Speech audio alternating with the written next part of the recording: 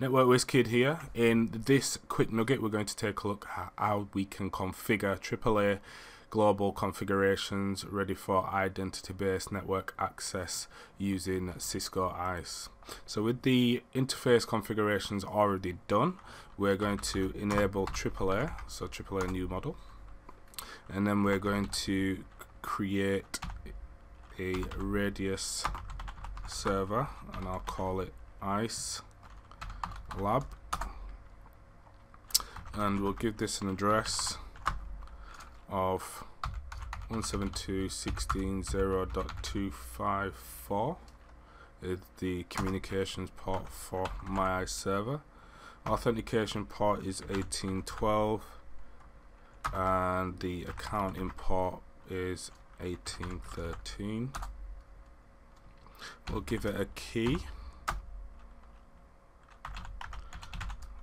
and my key will be Wizkid Labs, and we'll exit out of there.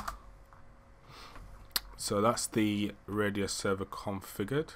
So what we'll do now is we'll create a method list. So this is essentially a group, so this is beneficial if you've got more than one server.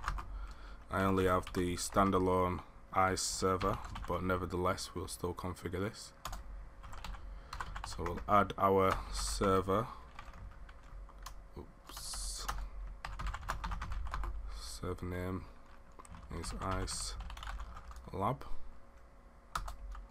and for our radius source interface, for me it's going to be VLAN 99, which is the management VLAN. You can also specify, loopback if you've got that configured. So we'll now do the AAA authentication .1x, and we're going to use a default group of ISE AAA authorization. For the network default, we're going to use the same group, and for the AAA accounting update, .1x default start stop group ISE. We'll also do AAA accounting update new info periodic, and we'll set this to 2880.